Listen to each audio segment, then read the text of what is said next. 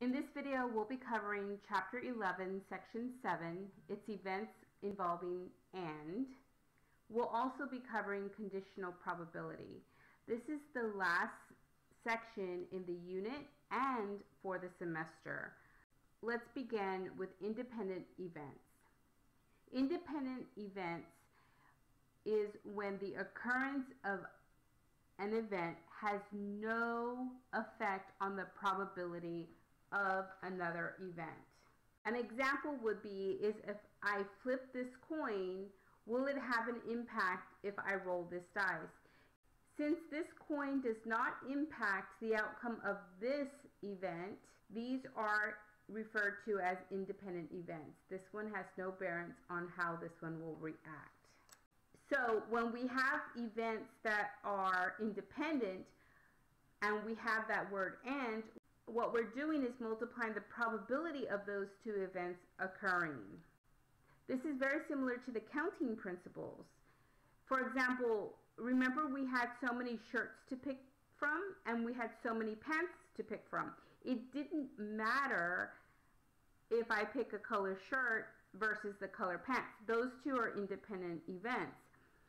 So what we would normally do when they're independent is we would multiply that together. But this time, instead of doing it using the counting principles, we're doing it with the probabilities. It's still the same concept. Let's look at this example here. It says find the probability of green occurring on 2 consecutive plays on a roulette wheel. So remember, when you spin a roulette wheel, one spin does not have an impact on the second spin. There are 38 compartments. 18 of those are black, 18 of those are red, and we have the 2 that are green. So what is the probability that the roulette wheel will land on green? Well, since there are 2 that are green out of a total of 38, we can simplify that to be 1/19. So the probability of getting 2 in a row is 1 out of 19 times 1 out of 19, which is 1/361. This is the probability of getting 2 greens in a row. Problem 2 says to find the probability of a family having 4 boys in a row. Again, independent events, because one pregnancy does not impact the outcome of a second pregnancy. The probability of having a boy is going to be 1/2, because you can get 1 boy out of 2 genders, a boy or a girl. So having 4 is going to be 1/2 times 1/2 times 1/2 times 1/2. The probability of having 4 boys would be 1/16. So another way to look at this, if I were to do it in the calculator and multiply this by 100, you can see that this is 6.25%. So what we can assume here is that out of all couples or parents who have 4 children, 6.25% of those families will have either 4 boys or could have 4 girls. So on this next page here, it says the probability of an event happening at least once. Let's look at an example here. Let's say we have vehicles. A family can either have 0 cars in their household, 1 car, 2 cars, or 3 or more cars. Okay, so if I'm wanting to find the probability of having at least 1 car, what I'm going to say is that I would count this probability, and this probability. Okay, so I would add up all these. Well, this is the same thing as using the complement that we did in the last section, where I can also say, well, that's the same thing as 1 minus the event not even happening. Well, 1 minus having no cars is the same thing as the probability of having 1 car, the probability of having 2 cars, or the probability of having 3 or more cars. Because when I add up all these probabilities together, we're always going to have a total of 1. Let's look at this example here. It says, if the probability that the South Florida will be hit by hurricane in any single year is 5/19, part A, what is the probability that South Florida will be hit by a hurricane in 4 consecutive years. Now, consecutive means in a row. So we would have a hurricane, a hurricane, a hurricane, and a hurricane. Well, since the probability of having a single hurricane in 1 year is 5/19, if you have a hurricane on the second year, it doesn't depend if it had a hurricane the year before. These are independent events. The probabilities will stay the same every year. So what you're going to basically do is just multiply all of these probabilities together. You get this particular fraction. That comes out to this 0.005. So the probability of getting 4 hurricanes in 1 year is extremely small. It doesn't mean that it cannot happen. It just means that the likelihood of it occurring is really, really small. Let's look at part B. It says, what is the probability that South Florida will not be hit by a hurricane in the next 4 years? Well, if your probability of getting a hurricane is 5/19, that means the probability of not getting a hurricane has to be 14/19, because you're either going to have a hurricane or you're not going to have a hurricane. There's no in-between ground here. So you're doing the exact same concept, but this time the probability is 14/19. So if I multiply all those probabilities together, I get this fraction, which is approximately 0.295. That means that the probability of not having a hurricane for 4 years in a row is about 29.5%. Let's look at part C. What is the probability that South Florida will be hit by a hurricane at least once in the next 4 years? Well, this one's a little bit harder to explain. Let's go ahead and start with a tree diagram. So remember, what we have is we have 2 options for year 1. We could get a hurricane in year 1, or we cannot have a hurricane in year 1. Okay. Year 2 means that we can have a hurricane or not have a hurricane. For year 3, we also have the option of having a hurricane or not having a hurricane. I'm going to go ahead and continue this pattern just like this.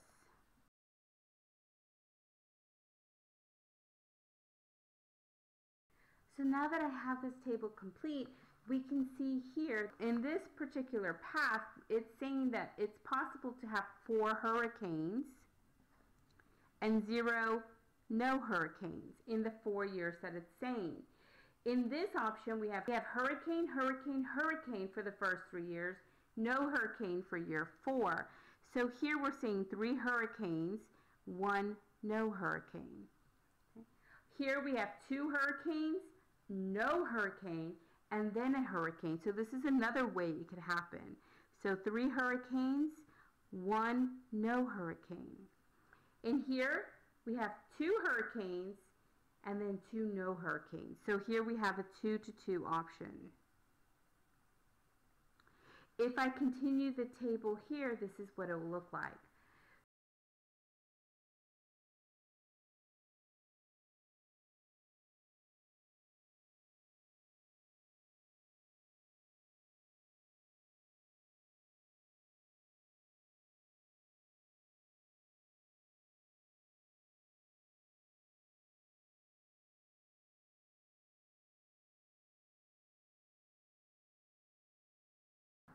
So here are all the options.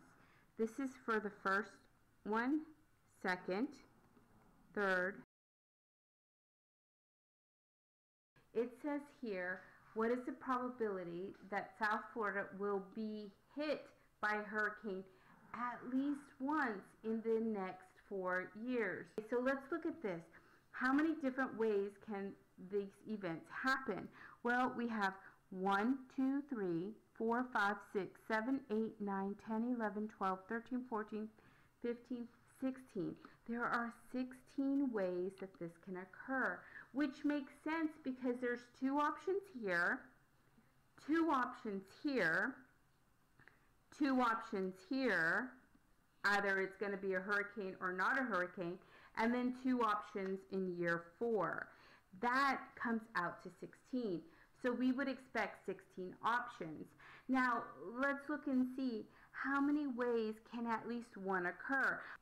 Well, here has 4, that would count. Here has 3 hurricanes, that's at least 1. Here's at least 1. Again, at least 1. At least 1. At least 1. Here we have 0 hurricanes.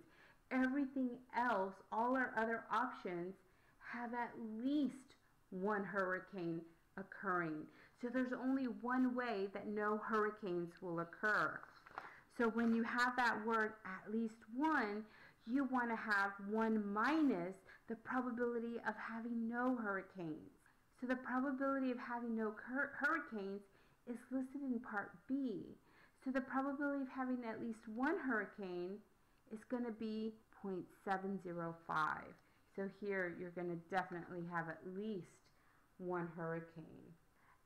Another thing you need to be careful about is that the probability of having no hurricanes is not going to be equally likely, because the probability of having a hurricane is not 50-50. It's 5 out of 19 versus 14 out of 19. Let's go back and say, what are the probabilities for each of these events occurring? I know that the probability of having 4 hurricanes in 4 years is going to be 0.005. I also know that having no hurricanes in 4 years, in this particular case, is going to be 0.295. What we could do is find the probability of each one of these scenarios. Okay, let's go ahead and do this one here. If I wanted to find out the probability of having 3 hurricanes, I know that having a hurricane is 5 out of 19. So what I'm going to do here is say 5 divided by 19. But remember, that's for 3 years. What's the probability of not having a hurricane? That's going to be 14 out of 19 for having no hurricane. So this, I'm going to times it by 14 out of 19. When I press enter, I'm going to get this value here, and that's having 3 hurricanes and 1 no hurricane. So I'm going to go ahead and put that value here, 0.013. I'm going to go ahead and leave it at 3 decimal places. Now here's the good news. So I can go ahead and say this is the same thing as this, which is the same thing as this one right here, because 3 hurricanes and 1 no hurricane. It doesn't matter where it falls. Okay, so I'm gonna go ahead and make it a little bit easier for us and do it like this. Again, 3 hurricanes, 1 no hurricane. It's going to be the same chances. There we go. Now what I'm going to do is go ahead and calculate what's the probability of getting 2 hurricanes and 2 non-hurricanes. Well, all I'm going to do here is saying I'm going to have 5 over 19 for 2 chances and 4 out of 19 for also 2 chances. That's going to be this. So I'm going to go ahead and put that here, 0.03, and I'm going to use 8. Since this is a 5, I'm going to round this to an 8. So for 2 hurricanes in 4 years, the chances is going to be about 3.8%. So anytime I see 2 and 2, I'm going to use the exact same.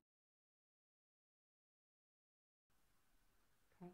Now let's go ahead and figure out the last scenario where we have 1 hurricane and 3 no hurricanes. Well, the probability of having a hurricane is going to be 5 over 19. I'm just going to put that to 1. And no hurricane, I'm going to raise this to a 3. This is the probability of having 1 hurricane and 3 years without a hurricane. So I'm going to put this as 0.105. Now, when I go back and I add all of these up, what I can expect is my probability to be 1, because these are all the possible ways that it can happen. So let's go ahead and do that. I'm going to go ahead and add all of these numbers up together.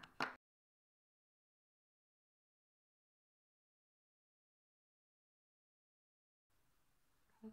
Now that I've added them all together, I should expect this probability to come out to exactly 1. Let's see what happens. There's my 1.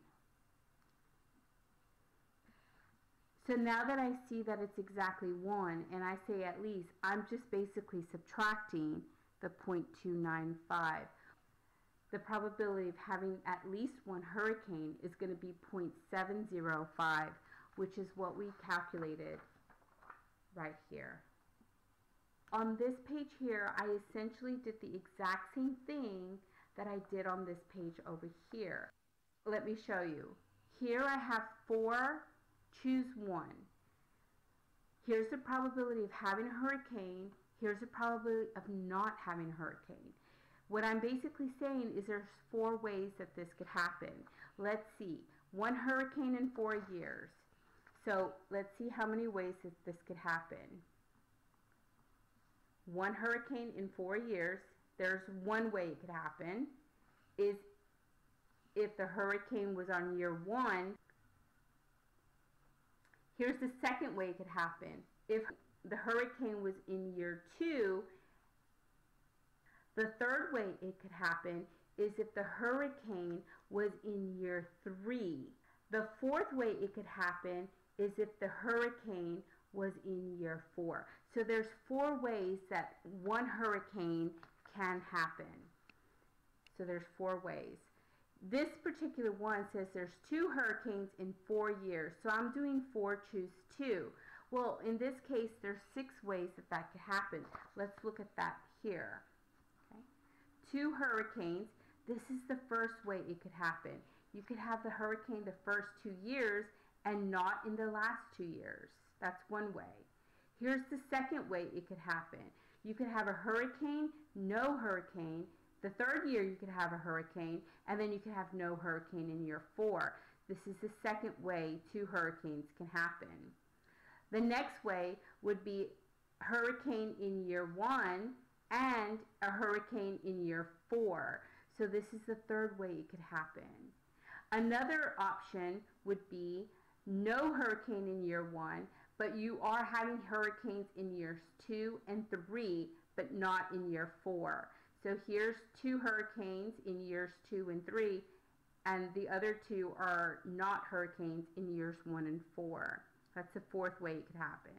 The fifth way it could happen is having no hurricane, hurricane, no hurricane, and hurricane. So the hurricanes are occurring in years 2 and 4.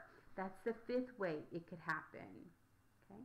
The last way it could happen is right here. If there's no hurricane the first 2 years, but there is a hurricane in the last 2 years.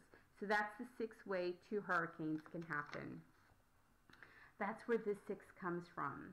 Okay, so this is the probability for that occurring. The probability of having 3 hurricanes in 4 years, there's 4 ways that that could happen. Let's take a look. Here's one way it could happen, 2 ways it could happen, 3 ways it could happen, 4 ways it could happen. Okay, so there's 4 ways that that could happen. There's only one way it could happen to have 4 hurricanes in 4 years, and there's only one way to have no hurricanes happen in 4 years. There's no way that you would expect these 2 to be the same, because it's not a 50-50% chance of having a hurricane every year. The probability of having a hurricane in 1 year is only 5 out of 19. That's less than half. So having 4 in 4 years is really unlikely. Okay, so we've talked about independent events, which, let's just refresh, means that if I were to flip a coin, it doesn't impact what number I would roll on a die. So what is dependent events?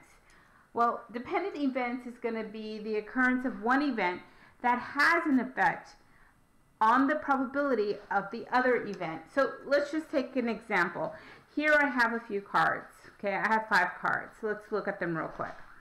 I have all of these cards, and I want to know what is the probability that I'm going to choose an ace. Well, since there's one ace out of 5, my probability right now is 1 out of 5. Okay, so let me mix them up real quick. And I'm going to say, okay, what is the probability of picking the ace? Well, it's going to be 1 out of 5. So in this case, I did not pick an ace. So what's my probability now? Is it still 1 over 5? Well, no. If we picked a 10 the first time and we did not replace it, our probability now is going to be 1 out of 4. But what happens if I pick the ace the first time? Well, if I pick the ace the first time, what's my probability of getting an ace on the second row? Well, it's 0% because I've already picked it. There are no other aces here. So it just depends on the card that you pick. That is an example of what dependent events are. Here's our equation, and when we have that word and, we are going to be doing a multiplication, okay? But here's the part that we need to include. It says the probability of A times the probability of B given that A actually has occurred. So let's go ahead and look at an example here. You are dealt 2 cards from a 52 card deck. Find the probability of getting 2 kings. All right, well, here's our first slot. What's the probability of getting 2 kings? And this is going to be without replacement. All right, so anytime you have dependent events, it's without replacement. So the first probability you have is you're going to get 4 out of 52 because there's, remember, 4 kings out of 52 cards. If you do pick one of those 4, what's the probability of getting a king on the second try? Well, if you picked 1 king the first time, that means we only have 3 kings left. So our probability has changed. Now we have 3, but we also only have 51 cards because we kept the king in our possession. So the probability of getting the kings the first time is 4 out of 52, and the probability of getting a king the second time is 3 out of 51. All we're doing here is multiplying the numerators together, the denominators together, and then simplify. Your calculator can do all of that for you. Let's look at number 5. You are dealt 3 cards from a 52 card deck. Find the probability of getting 3 hearts. Well, let's go back. How many hearts are in a standard deck? Well, here are my hearts, and remember we had said there's exactly 13 cards for each suit. So we have 13 cards out of 52 for our very first try. Let's say we do get a heart the first time and we keep it. So now we only have 12 hearts out of 51 because we've removed this one from here. So now we have 12 out of 51 for our second card. Let's say our second card is picked and we got a king. Well, how many hearts do we have left? We're only going to have 11 hearts out of this time 50 cards because we've already picked 2. The first time we did it, we got a 7 hearts, and the second time we did it, we got a king of hearts. So now there's 11 out of 50 left to choose from. So all I did here was go ahead and multiply the numerators, multiply the denominators, and then simplify. So now let's look at the conditional probability. This is slightly different. Conditional probability is the probability of an event assuming that event A has already occurred. So let's look at this one here. This is a slightly different notation. This is the way we would see it. It's written as the probability of B. This little line is like saying given A. So the probability of B given that A has occurred. The way we write that out in long notation is that these two are going to be together with the and then whatever's in the denominator is going to stay in the denominator. So it'll be the probability of B and A occurring out of the probability of just A occurring. These are on your formula sheet. If you look here, I have them right here. Okay, this is the exact same thing. If I just wanted to divide by the probability of A on both sides, I get the exact same thing that I have written here. Let's look at this example. Number 6. A letter is randomly selected from the English alphabet. Find the probability of selecting a letter that precedes H given that the outcome is a vowel. So what we're going to do is, you see this word given, we're going to assign the event B, in this case, as a letter that precedes H. So here we're going to put precedes H. This word given means use that line, and then anything after it will go in the denominator. Well, we want to find out the probability that the outcome was a vowel. So here we're going to say, hey, we know we got a vowel. What is the probability that the letter was before H? So let's go ahead and do this. The probability that the letter that we chose is before H and a vowel divided by the probability of it being a vowel. So the only thing here that I did was I wanted to look at both of these things. It says that word and. So what letters are before H and a vowel? Well, only A and E are vowels before H. But there are 5 vowels: A, E, I, O, and U. So our probability here is 2 out of 5. Let's look at this other example. It says you are dealt 1 card from a 52 card deck. Part A, find the probability of getting a black card given that the card you were dealt is a spade. So let's look at this one. Here again, the numerator is going to be the probability of getting a black card. So that's going to be first. When you see that given, put your line there, and then find the event for the second part, that the card you were dealt is a spade. So here I put spade. So when we were writing this out the long way, remember you want both of these things with that word and in the numerator, and whatever's in the denominator can stay in the denominator. So here it says the probability of being a black card and a spade divided by just being a spade. Okay. Well, how many cards are black and a spade? Well, go back to our table here and you can see that how many cards are spade and black? Well, actually all of them, right? There are 13 black spades.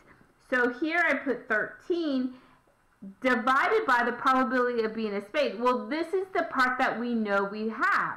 So how many cards are spades? Well, there's only 13 spades.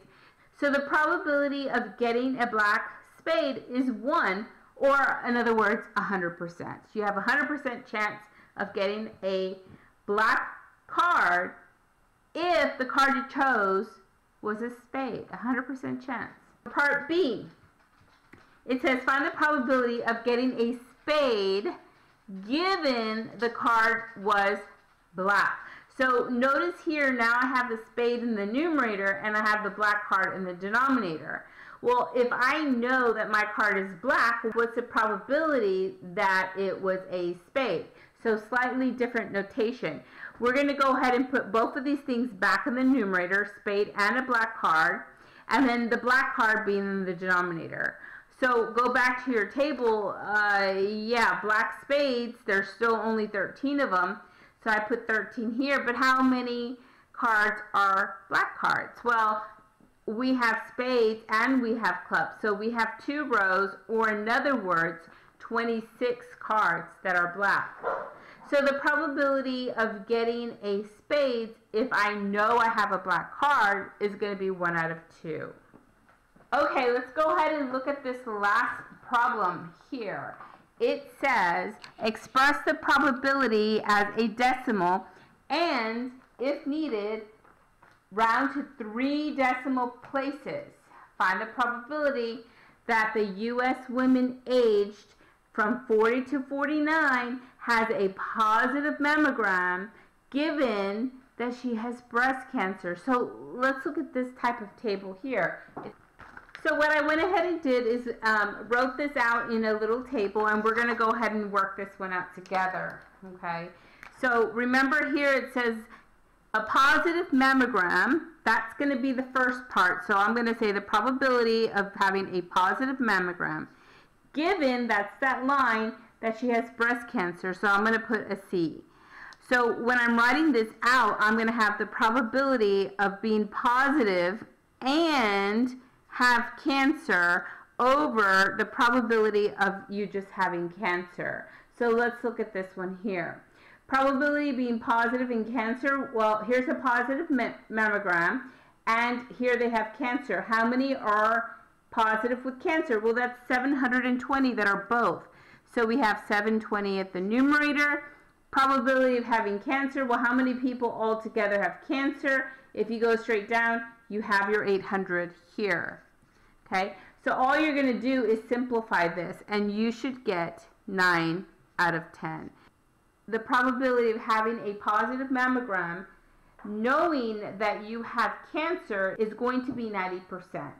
Part B, find the probability that a U.S. woman aged 40 to 49 has breast cancer given that she has a positive mammogram. So let's go ahead and look at this situation. Again, now we're going to have the cancer first. So I'm going to put probability of cancer. There's my given, and here this is going to be the positive mammogram. So notice the probability of having cancer and being positive doesn't change from this part to this part. That's still going to be 720. What changes? The denominator. Now we're not looking at the probability of having cancer, we're looking at the probability of having a positive mammogram. Well, how many people altogether have a positive mammogram? Well, now the total is 7,664. So we have that there. Use your calculator to simplify. I'm going to go ahead and do that here. I have 720 divided by 7,664. And then I get this, and then change it back into a fraction. And here we go.